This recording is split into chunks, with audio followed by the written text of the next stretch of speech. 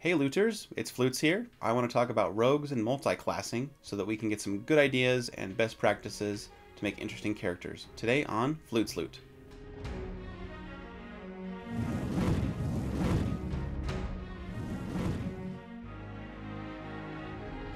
So first of all, I want to remind everyone to visit flutesloot.com and look at the link in the description for an article that goes along with this video. That article goes into a lot more detail than I will in this video because it's easier to just write it all out there than do a very long video. Flutesloot.com is managed and maintained by myself, Flutes, and my wife, Opal. We have a few guest writers that have been writing with us too, so check them out. Let's start with what you get if you just dip a few levels into Rogue when you're playing some other class. With a single level dip in Rogue, you get proficiency in light armor, a rogue skill, and proficiency with thieves tools. And that's just from the multi-classing table of what different classes get you. The rogue class features give you 1d6 of sneak attack damage, thieves can't for talking in code, and expertise so that you can beef up 2 of your skills or your thieves tools to double your proficiency bonus. At level 2, rogues get cunning action, a very useful feature that gives your bonus action the ability to dash, disengage, or hide. The most common ones I use are disengage and dash, though hide can come in handy as well in a stealth-heavy encounter. The 1 or 2 level dip into Rogue can be great for classes that don't necessarily want to go all 20 levels in their core class, especially if they don't use their bonus action a lot already. Spellcasters make great multi-classes for rogues because they get light armor to just give themselves a little bit more survivability. But cunning action is the big one. If they get cornered by big brutes that are trying to smash the spellcasters, they can disengage as a bonus action, hop away, get in a better position, maybe put their frontliners between them and their enemies, and then cast a spell still with their action. It's always good to make your spellcasters mobilized so that they don't just end up in one spot getting smashed as soon as they get cornered. Opal in particular loves multi-classing rogue and fighter. One of our first articles of all time, maybe even our first, I don't remember, was about her saying how much she loves multi-classing rogue and fighter. It's a very fun combination, especially if you enjoy what a fighter can do but you just want more options. Rogues gain a subclass at level 3, so if you want to go 3 levels, that's when we can really start having some fun seeing what kind of subclasses we want to combine with. While multiclassing with other classes, you'll have to consult the multiclassing stat table to see what stats you need in those classes. On that note, let's start talking about what are some fun rogue multiclass concepts that you might want to try. Not all of these concepts are based on optimizations. I think there's a lot of content on the internet for optimizing multiclassing as a rogue. I want to talk about some cool synergies, yes, some optimal multiclasses, but also just some that sound fun. So if you're someone who isn't as interested in the numbers and just wants to combine some cool abilities or themes, you will find some of my concepts to be tempting. I'll be going through these multiclass recommendations by subclass, starting with the Arcane Trickster, because it's first in alphabetical order. One combination for the Arcane Trickster is to go Arcana Cleric. If you've forgotten about the Arcana Cleric, it is a cool little subclass that lives in the Sword Coast Adventurer's Guide. Probably one of the only subclasses worth remembering from it. The Arcana Cleric can learn wizard cantrips at first level, which means you can learn some cantrips like Booming Blade or Green Flame Blade. As a rogue, you don't need to make multi-attack. You just want one attack that's going to hit. So using a cantrip that enhances that attack is even better. The narrative for this multi-class can be a rogue who actually worships a god of knowledge or magic. The Arcane Trickster learns some limited spells, but the Cleric multi-class symbolizes its devotion to a deity. Additionally, the 1 level of Arcana Cleric will enable you to be proficient in medium armor and shields. You'll be able to defend yourself very well if you are attacking with one hand and have a shield in the other. Whether you're using a rapier, a short sword, or a light crossbow, having a shield can be very handy. Though with the ranged attack, you will want to take something like the crossbow expert feat so that you don't need to load it while one hand is occupied with your shield. My second Arcane Trickster multi-class recommendation is with my favorite wizard subclass, the Enchanter. This is a high-level concept. At level 9, Arcane Tricksters get Magical Ambush, where if they're hidden from an enemy, the unaware enemies have disadvantage on saving throws against spells being cast by the Arcane Trickster. Enchanters of level 10 will be able to twin cast their enchantment spells. If you hide and you twin cast your enchantment spells, you could cast something very scary like Dominate Person or Hold Monster at 2 targets, and they may have disadvantage on those saving throws, giving you essentially 4 chances to succeed with a single spell slot that can be very impactful, but if it fails, it wouldn't do anything. So it's very important to make sure that your enemies fail their saving throw. You will miss out on some higher level enchantment spells when you have this combination, but if you enjoy playing that rogue archetype so that you're not just focused on enchantment only, and maybe you're doing other things, this can be a great high level synergy to get the most out of your spell slots. Arcane Trickster also pairs well with the Trickery Domain Cleric. I think it would be cool to invoke Duplicity with your Trickery Domain, and then use your Mage Hand Legerdemain as an Arcane Trickster to actually make it look like your duplicate, which is just an illusion, is real because it is interacting with things. So your Mage Hand, invisible as an Arcane Trickster, can make it look like your illusion self is interacting with things and picking them up and looking at them. It could also simulate like even just blowing air from your mouth by it just like waving the hand so that it blows air out of the illusion's mouth. There's a lot you could do that could be really fun. Plus you get spells like Polymorph and Modify Memory if you go high enough in the Trickery domain. Very good spells on that domain spell list. And after all, Arcane Trickster and Trickery Domain, they basically have the same name, so combining them, there's sure to be some fun to be had. Keep in mind that when you're multiclassing with a rogue, you need to have at least a dexterity of 13. Arcane Tricksters could also pair with the Pact of the Blade from multiclassing as a warlock, and maybe choose the Hexblade as a patron.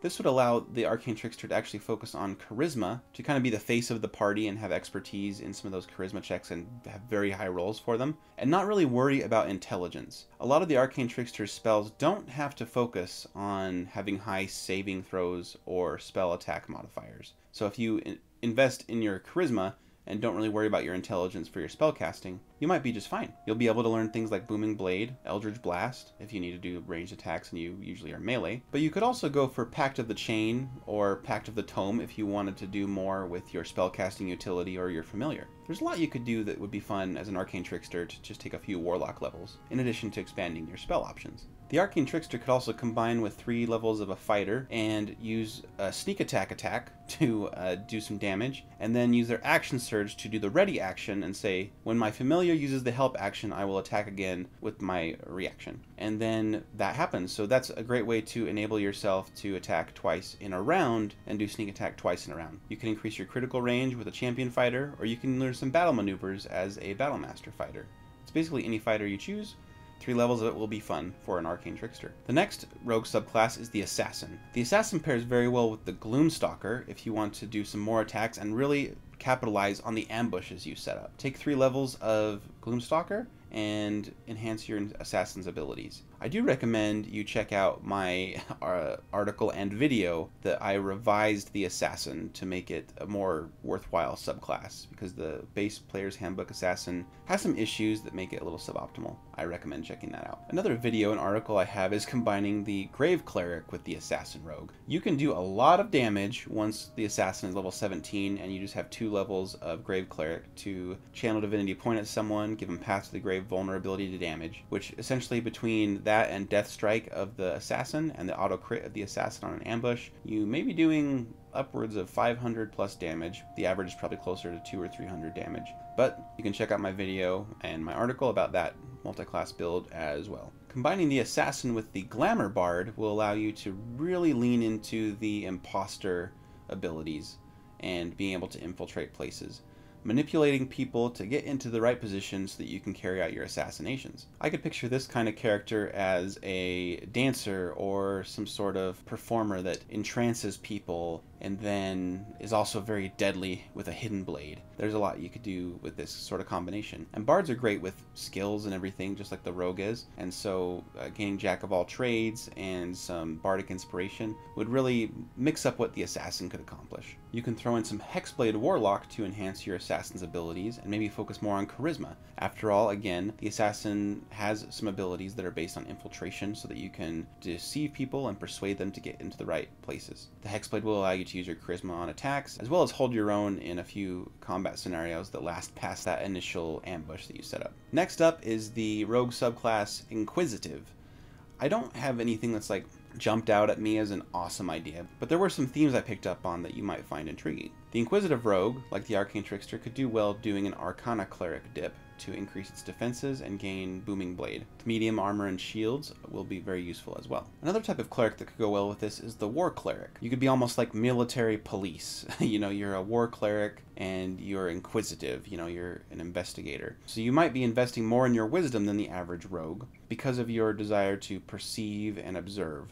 You can also use heavy armor if you're not focused on being very stealthy, and you can use a shield. If you miss your attack to get sneak attack, you can use your War Cleric's ability to make a bonus action attack to try again. An Inquisitive Rogue will invest more in wisdom, so you'll be able to do that bonus action attack more since it's limited by your wisdom modifier. And don't forget, you'll be learning all the cleric first level spells with just 1 level dip, so you might be able to do things like bless to support your party. And of course, you don't have to use the heavy armor or the shield. You could have medium armor to make it so you don't need as much dexterity if you're not as focused on offense. And then you can still be more stealthy, and you can use a longbow or other weapons. Next up is the Mastermind, and I really only thought of one multi-class that sounded fun to me, and that's to mostly be a Battle Master Fighter, level 12, let's say, and then Mastermind like level 8, so 8 and 12. This is the Battlefield Commander archetype. As a Mastermind Rogue, you can use your bonus action to help action your allies, but you can also make your attack have special abilities and debuffs to enemies. You can help maneuver your allies into good positions. It's just a great way to control the battlefield. I definitely picture you being mounted on a horse, surveying the battlefield and making sure everyone's in position while giving them coaching of where they should be focusing their attacks, who's weak, those sorts of things. Next up is the Phantom Rogue, which I thought would be a lot of fun to multi-class with a Totem Barbarian. The Totem Barbarian already makes these little totems, and that's like its theme.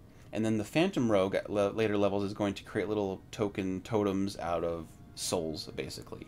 So you'll probably take the Bear Totem and just resist a lot of damage.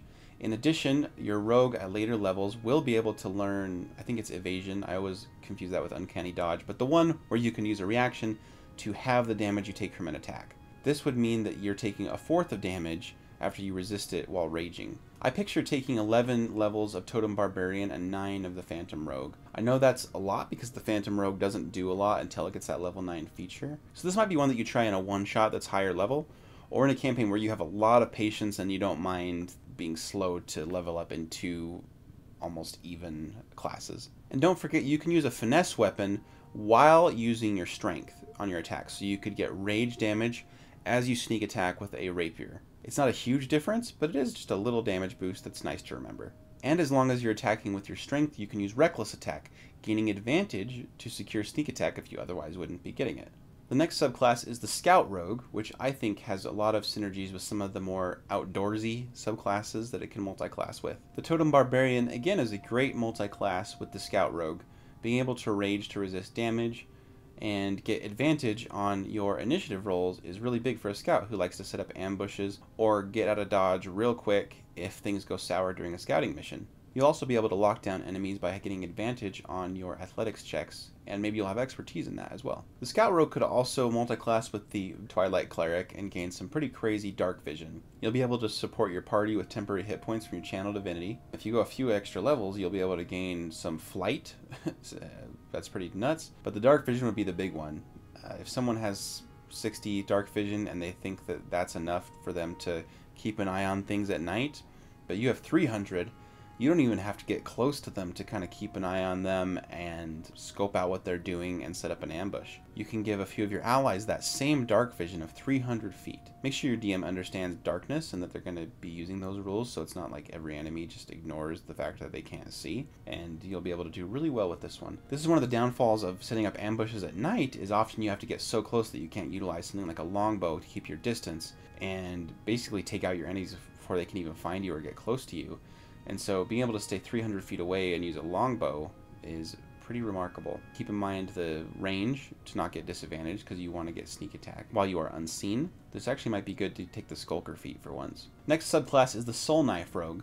I think this would go well with the Genie Warlock. Take 6 levels of it so you could gain flight and your little genie bottle or whatever you want to rest in. And your Side Blades that you manifest could be seen as a genie's energy being able to create things. So maybe it's less about you being psionic and more about you having the luck and wish power, though limited, of a genie. Psi-bolstered Knack could be your genie luck and ability to warp reality to some extent. If you go 14 levels of Soul Knife with 6 levels of Twilight Cleric, you'll be able to fly without concentration and be invisible without concentration, as well as just creating an area of dim light that supports your allies. You could be this invisible support or this invisible infiltrator, and I know it's like taking a lot of levels just to do like 2 things without concentration, but that's pretty huge to not be relying on like an invisibility spell or something, so you can actually do things while you are invisible and flying. The Swashbuckler rogue is next. Many people's favorite rogue. I think it's great. It's not my favorite, but there are some cool multi-classing combinations that I came up with. One is for the Totem Barbarian. I've made a video where I talk about how I love to think of a barbarian that uses a rapier, that uses defensive duelist as a feat, and is more finesse based. It can use the finesse to do defensive duelist to react and block damage potentially, but also use its strength to attack. The Swashbuckler with fancy footwork, sneak attack, and its dueling abilities will make it so you can get sneak attack pretty consistently for up to, if we do Swashbuckler 5 levels like I've got in my multi-class article, you get 3d6 extra damage of sneak attack. And then 15 levels of Totem Barbarian, if you get that high, you'll be critting really hard, and the sneak attack damage will be even better with that. You can be naked or nearly naked swashbuckling barbarian who can mobilize around the combat field very easily while kiting and baiting enemies into following after you. Cutting action will make your mobility even better, so you'll be raging and running around like some kind of Tasmanian devil. The last rogue subclass I want to talk about is the Thief, one of my favorite rogue subclasses because it's so unique in its fast hands ability. I believe the Thief would go well with 3 levels of Gloomstalker so that it can be invisible in the darkness. So if you're infiltrating a place and they're not using torches, you can steal from them just without being seen. You're not technically invisible, they just can't see you if they're relying on darkness to see you.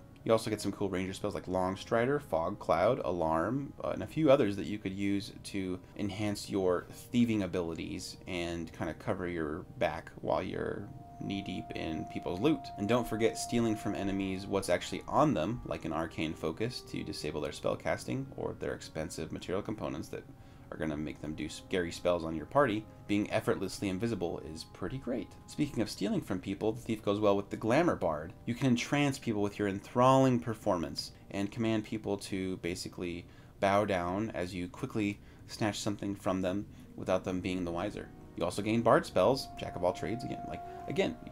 The subclass gives you some cool utility, but having 3 levels in a spellcasting class is also fantastic. I'd also like to see a Thief that has 3 levels of Circle of the Moon Druid, so you can infiltrate places by turning into a mosquito or some sort of small monkey. Something that you can either infiltrate with or infiltrate being smaller and still be able to pickpocket and all those sorts of things. You can also gain a few druid spells like Locate Objects, so you can find the object that you're looking for, and Pass Without Trace, so that you'll be a very stealthy little monkey. And then there's the Battle Master Fighter combined with the Thief. You can use your disarming attack maneuver to force an enemy to drop something they're holding, and then with your fast hands bonus action, you pick that up right off the ground, no problem. You'll also have Action Surge. So I hope this opened up your mind to a little bit of thinking outside the box with some rogues, as well as looking for some utility. So learning cantrips like Booming Blade and Green Flame Blade are very helpful to boost your damage. Anything that can add to your stealth, whether it be a skill, a feature, or a spell, is perfect for you. You also have versatility between being a ranged or melee attacker. And I know some people say like a rogue should be a harasser, you know, a striker that gets in and gets out. Sure, but sometimes you just end up being in the thick of battle, so having a bit more defensive ability from multiclassing with something like a cleric is very nice. So what multiclassing combinations do you enjoy for rogues? Let me know in the comment section, and don't forget to subscribe, as I will keep putting out videos like this where we can discuss subclasses and multiclasses, and we have lots of other articles and videos for you to observe. If you subscribe, you'll be attuned to us, and you'll be able to scry on us anytime you want, even when you didn't see it coming. We'll just pop up there in your subscription box. Opal also makes videos on this channel, so check out her stuff. She tends to go deeper on a lot of lore, and it's very interesting and helpful for DMs, or just cool to know for players who want to be DMs one day. Between the two of us, I think we'll find some great content for you to enjoy. That's all I have for today, so I'll see you in the next video. Have a good adventure this weekend, and I'll see you later. Bye.